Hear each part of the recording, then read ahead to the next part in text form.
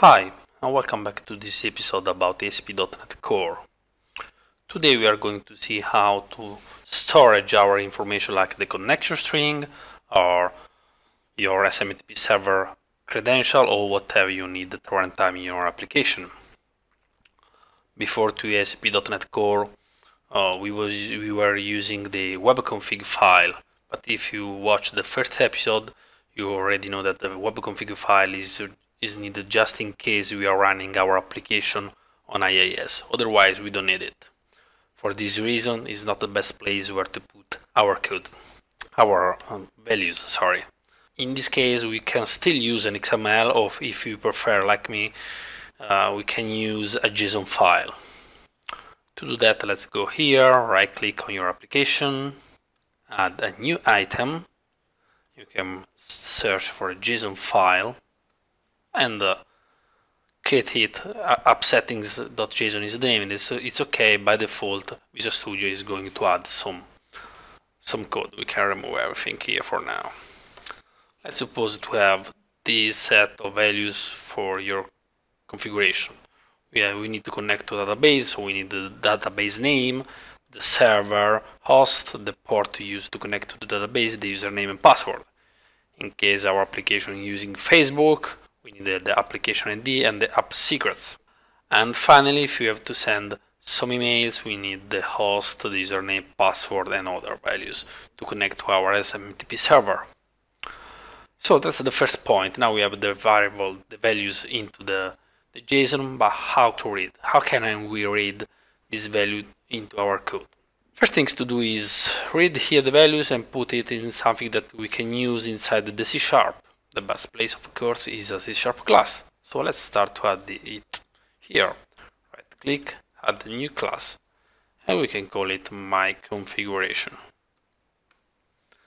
Okay, Visual Studio has a really pretty cool thing called pass special. You can select everything into your JSON file, you right click, copy, go back on your my configuration class, delete the class name and go on edit, pass special, pass JSON as classes. Okay, it creates your JSON structure into a C# class. The only thing we can do is you rename a root object with my configuration. Okay, and here we go. We have the values into JSON, and now we have the C# class that will contain the data. So it's time to move the data from the JSON into this class. To do that, we need some packages, because as you know, ASP.NET Core is as lean as you like, so it's pretty empty. Here I have a set of packages that I'm going to use. So let's go back on your application, project JSON, and put here your packages. Of course, you can use NuGet interface if you prefer. Maybe it's better, because as you probably know, the project JSON will disappear soon. So you should go on manage NuGet packages, search the package, select it and install. But it's the same to copy here. The package we are going to use are microsoft.extension.configuration.environment variables. That is going to add the environment variable to the configuration. We are going to see this soon. The JSON configuration, but if you prefer XML instead of JSON, you can write here XML. It's okay. And a set of extension methods that are needed into our application. Okay, now we are ready. We have the JSON, we have the C# class, and we have all the needed packages. Let's go into my startup class. Okay, first thing to do is to create a private read-only my configuration, we can call it configuration. Okay, here I'm going to say something like my configuration is a new instance of my configuration. Okay, now configuration exists but is empty. There are no values inside it. Here I have prepared some code. Let's go here. Okay, what does it mean here? I'm creating a new instance of the configuration builder, and I'm saying my configuration file is called appsettings.json. Is in the content root path, that means the root of your application, so here, and is mandatory. And in case someone change the JSON file, please restart the application. Here I'm going to load another file that is called appsettings.the name of the environment.json, and this is an optional file. I'm sending all the environment variables to the configuration builder, and I'm going to bind the configuration into my instance. So here, if everything works fine, my configuration will contain all the data from the JSON. Let's run it.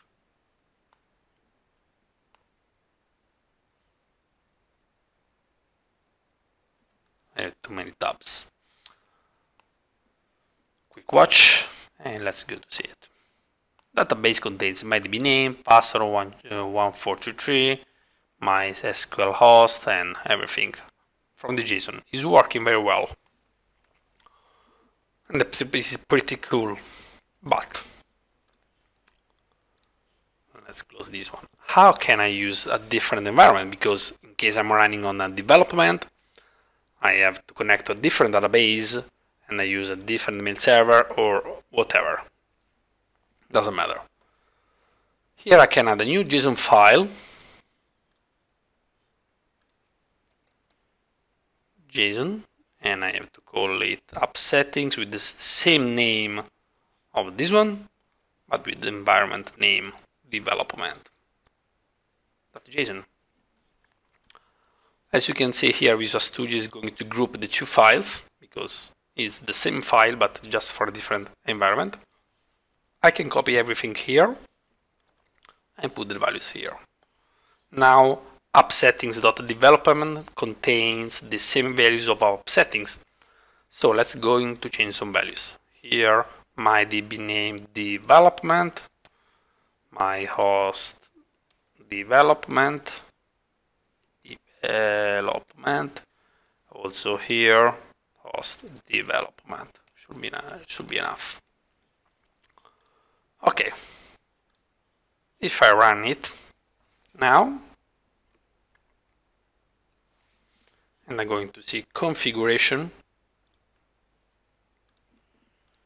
it contains the developer information. So this one is development, and this one is development, and this one is development. So it is working.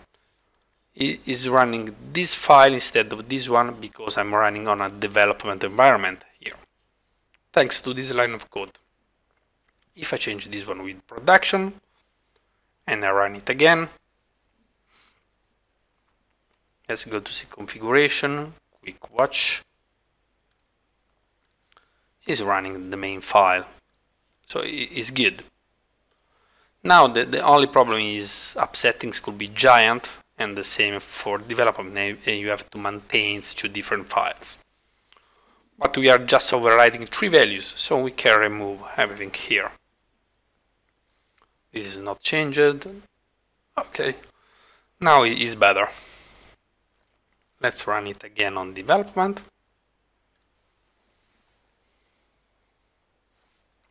Let's check configuration, quick watch,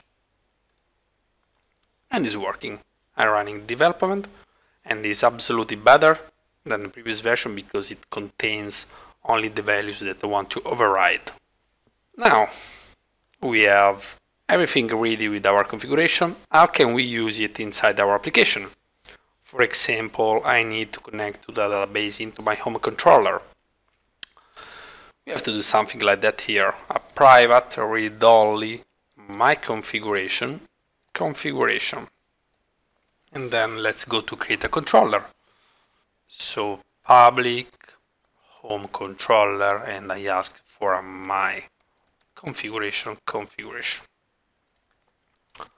This dot configuration is equal to configuration. Okay, here I'm saying, hey there, ASP.NET, I need my configuration inside my controller. Could you send me an instance, please? and then run the application.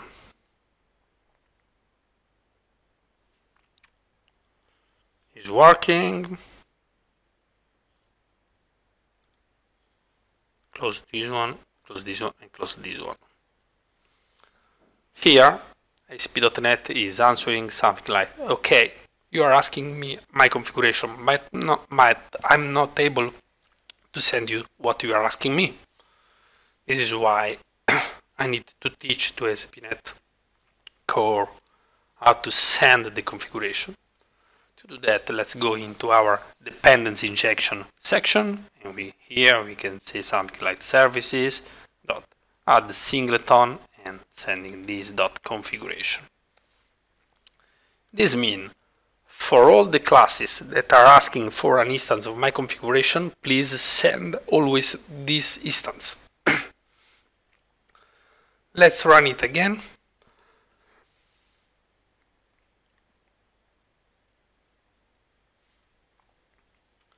Here is working. My configuration is fine and contains everything. Okay, now we're ready also to store our information in an external file and read it at runtime. See you soon. Thanks for watching Managing Configuration Files in ASP.NET Core, presented by Ugo Lattanzi and Syncfusion.